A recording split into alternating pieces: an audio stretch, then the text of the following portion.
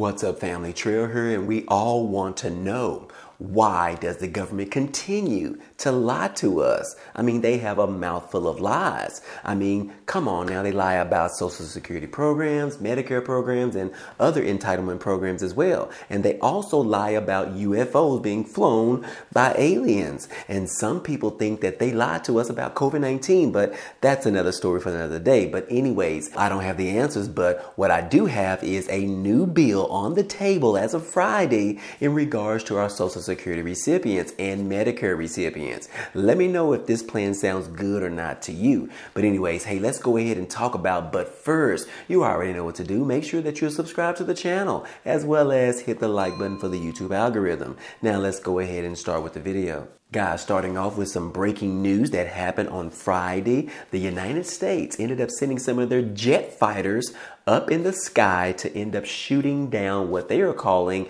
a flying object.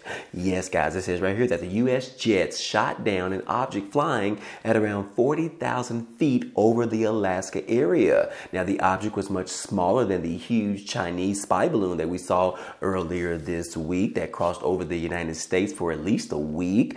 This particular item, they are saying that was pretty much the size of a small car. Now, if you don't recall, the Chinese spy balloon was the size of 3 buses. So definitely a different perspective of what's flying over us as we see. But anyways, guys, this is very alarming. And of course, the United States did not want to tell us much about this flying object. I feel like they know a lot already, but they just don't want to let the American people know. Now, it does say that the White House National Security Council spokesman John Kirby said it was unclear what the purpose of the origin of the new object was, but said that it was taken down because floating at 40,000 feet, it was a threat to civil aviation. Now, the president ordered the military to shoot down this particular object on Friday.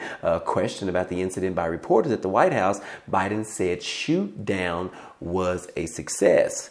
But anyways, guys, like I said, we don't know any information about this. The particular object did go ahead and fall over the Arctic Ocean, which is pretty much frozen right now. So the U.S. and United States military teams has gone to that location to try to recover some of the debris from this particular flying object. And hopefully we will get some more information about this very, very soon. But anyways, guys, it looks like we are getting closer to having aliens visiting us more often as more people continue to report of sightings of different UFOs or other objects in the sky in which they pretty much shoot off at these rapid speeds that no one else can pretty much follow with a camera.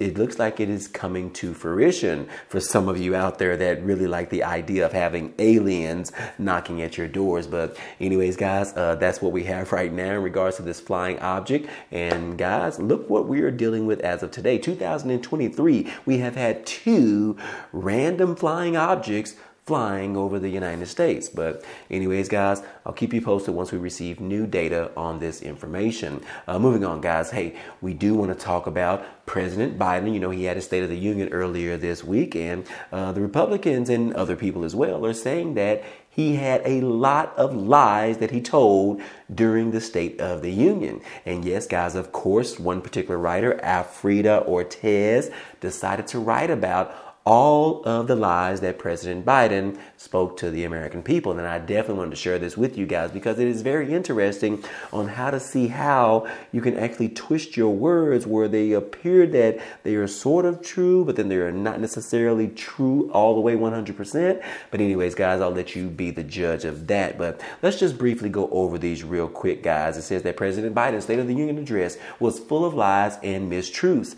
They betrayed the desperation of the president with 38% job approval on the economy and 16% of the population better off than before he took office, and most of his own party wanting a different White House nominee in 2024. But anyways, here are the 7 biggest lies from President Biden during the State of the Union. The first one is take-home pay has gone up. Yes, that is one of the statements that he said in the State of the Union, and as he talked about pay going up for different people during his administration. But the real answer is what they're saying right here is that real wages have actually fallen every single month for nearly 2 straight years under the Biden administration, as historic inflation continues to swamp every single American as well as non-Americans in this country. And according to the latest data, annual inflation is rising 50% faster than average wages in the past. But anyways, guys, number 2, it says that we have created a record of 12 million new jobs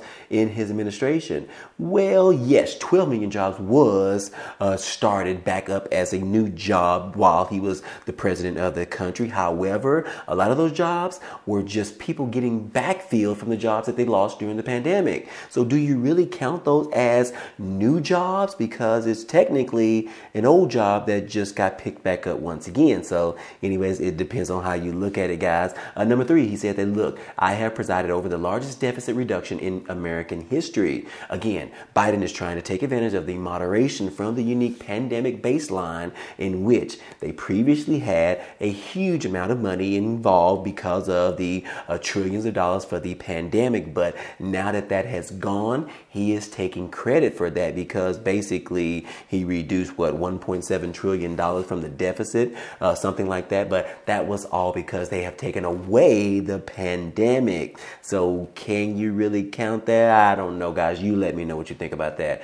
Number 4, it says that 2 years ago, our economy was reeling. President Trump presided over the fastest economic recovery in American history, with the economy expanding by 11% in his last 6 months in office. But unfortunately, instead of simply continuing Trump's policies and riding his coattails to a rapid resurgence, Biden seized the opportunity to pass several $1 trillion worth of unnecessary spending that fueled historic inflation, putting a tremendous burden on small businesses, owners, and ordinary Americans. So again, yes, guys, you can say that it was reeling, but technically not necessarily, guys. But anyways, number 5, it says that oil companies have invested too little of their profit to increase domestic production and keep gas prices down. But according to the data, it is saying right here that according to Biden, he has issued the fewest amount of drilling permits since the end of World War II. And as a result, oil production is still very low right now than before the pandemic, and gas prices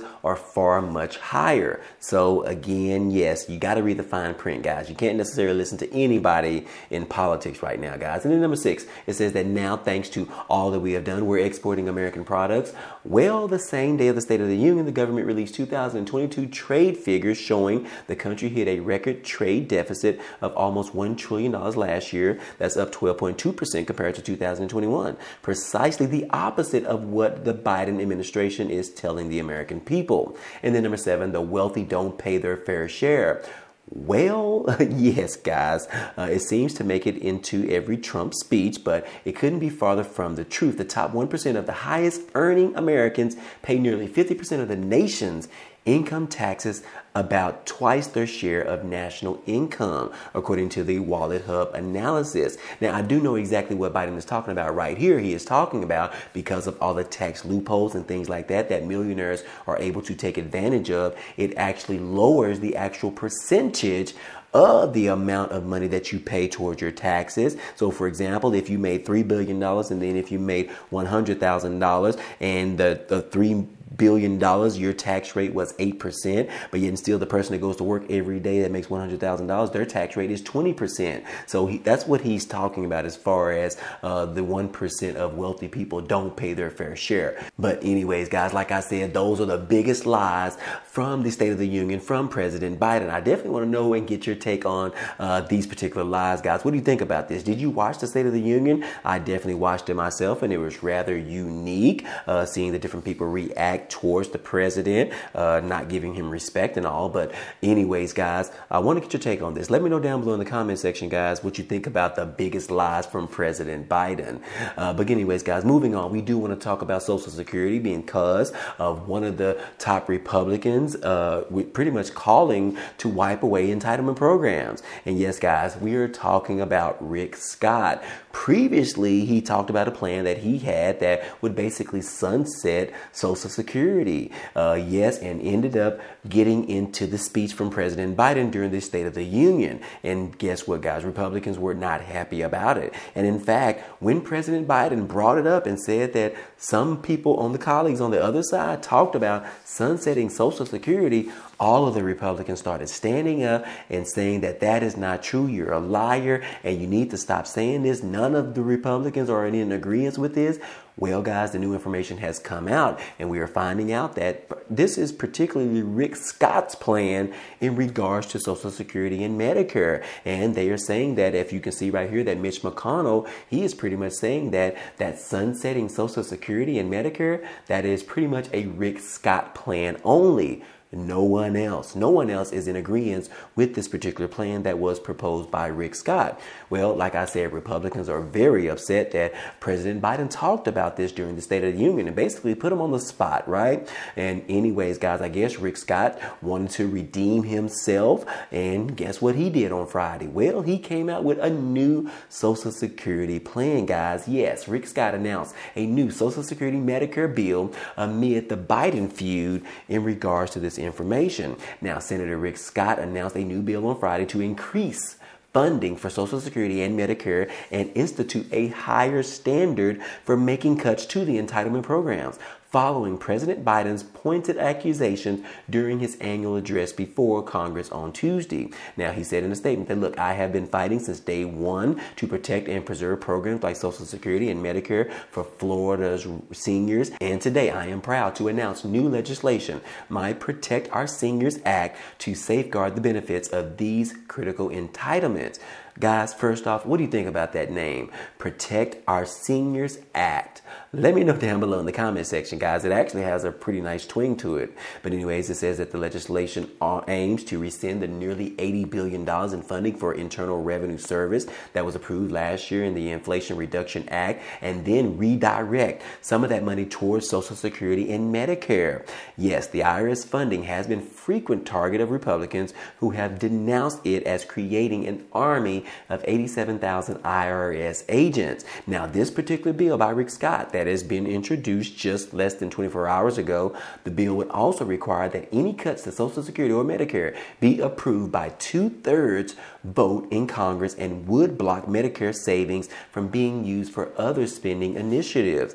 So far, it is unclear how this legislation fits in with Scott's previous proposal, I'm sure it does not, which has been at the center of the recent dispute with President Biden as well as with the other Democrats. So again, guys, that's what we have, a little bit of a brief on regards to what this particular Social Security program is entailing. I'm sure we will receive more information here very soon as far as the details of this bill. Like I said, he just announced it on Friday, and now other lawmakers are going to be receiving that bill to go ahead and read through it to figure out exactly what Rick Scott is proposing. So anyways, guys, I'm sure we'll get more information on this within a couple of days or so, and I will bring the more details back to you. But anyways, guys, what do you think about all of these lies that President Biden is telling us? And then Social Security and Medicare, guys, you know that we need to keep these programs. We can't do away with it. It is too late. We've already promised the American people that we will have this for them when they retire and continue to pay these benefits forever until you die. So what do we have to do, guys? We can't just kill the program. We have to continue on for many, many years. And that is exactly what government needs to do. But anyways, guys, I want to get your take on it. Let me know down below in the comment section. But anyways, hey, that's all I have for you today. I hope you enjoyed this information. Well, anyways, guys, hey, that's all I have for you today. But feel free to check out some of the links down below because there are a few offers that are great for you to be able to support this channel for free, as well as how you can get the Amazon Prime membership for free for 30 days. Also a few other things as well, so be sure to check those out. But anyways, if you enjoyed today's content and you want to see more, go ahead, subscribe to the channel. It's totally free. And if you like today's video, then go ahead and hit the like button for us. It really helps out this channel, as well as it tells YouTube to share this video with others. But anyways, hey, I appreciate you guys stopping by and watching, and I hope to see you on the next video. Peace.